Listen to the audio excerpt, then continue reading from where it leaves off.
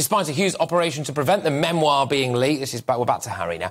Both The Guardian and The Sun managed to obtain copies. The book also accidentally went on sale early on in Spain, with one lucky customer managing to grab 2 editions. The upcoming autobiography details an alleged fight in which his older brother, the future British King Prince William, pushed him to the floor. That's according to The Guardian. In another section, the Duke of Sussex allegedly tells the King and Queen Consort's relationship and how he and his brother begged Charles not to marry Camilla. There we go. But is it all getting out of hand? Was he right to go public? To break this down further, I am joined by royal broadcaster Helena Chard and reality TV star and commentator Narinder Kaur. Fantastic stuff, both of you. Right, OK, Helena, I will start with you. Difficult to know exactly where to start with this Prince Harry stuff. No. I mean, do you have any more sympathy for him now that William slapped him around a bit?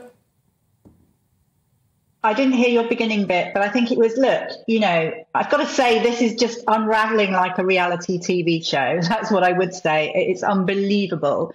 Yes, OK, it's alleged that there were some fisticuffs going on. Doesn't this happen in families? It happens all the time.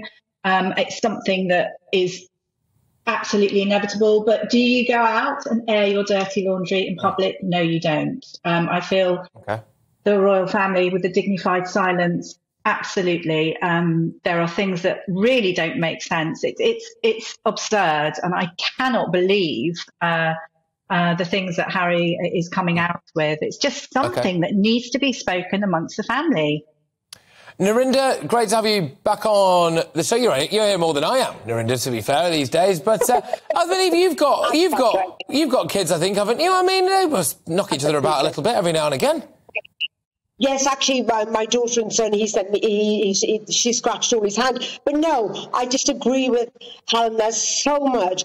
This line, this weak argument that the British stiff upper lip and the royal family, dignified silence, it's not dignified, it's toxic. Harry is telling you it's toxic. And actually, William, if you're saying, oh, we all hit each other and as kids we can hit each other, you're enabling physical violence. That's disgusting. You're enablers. How can you defend Prince William attacking his brother? He's a bully, William. Meghan may be rude. Meghan may be plenty of things. But William is coming across as a bully who attacks his brother. It's disgusting. It's toxic. All right, a couple of the other revelations, of course, as well, Helena, that supposedly William and Kate planted the seed of thought in Harry's mind that he should wear a Nazi uniform complete with swastika armband to a fancy dress party.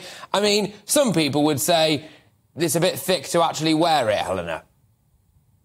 You know, first of all, I have to say that I think it's a bit ignorant to sort of state a one-sided story. So we cannot just go out and you know, cull somebody, as your guest has just done. I just feel, you know, Harry has to take responsibility. Harry wore the outfit.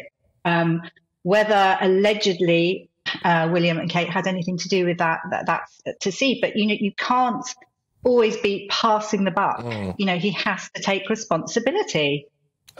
All I see at the moment is envy and some kind of revenge, and I don't understand it. Yeah, to be fair as well, it's probably important for me to say at this point, look, Buckingham Palace, Kensington Palace, as it currently stands, are refusing to comment on it. So it is very much a one-sided story. We don't know whether or not William denies all of this stuff. We can only go off. It's a one-sided story, Patrick, because William has betrayed Harry. He plants these stories. He goes through his sources. So let's stop this line of, oh, it's a one-sided story. William has done enough damage. He's given his stories. He's secretly given his lines to his palace aides and his sources. And he's damaged Harry. Narinder, I get that, but I don't know whether or not you've got brothers or sisters, Narinder, but is it really okay to come out and slam them in public like this? You sort it out behind closed doors, Narinder, don't you? It's a bit low rent, it's a bit cheap.